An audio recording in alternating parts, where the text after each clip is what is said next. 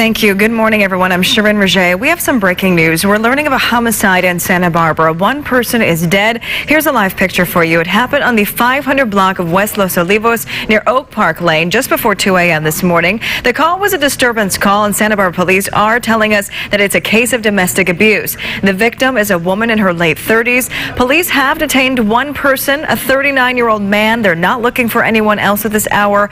Authorities tell us the two are not married, and it's unclear whether they live together, but police do say they have a 2-year-old child. That child is in the hands of child welfare services right now. There are multiple agencies on scene investigating. As you see, police are interviewing neighbors to see if they can gather more information. But again, homicide in Santa Barbara. One woman dead, one man detained right now by police. We'll be following this story all morning long and bring you a full report on our midday show at 11 a.m.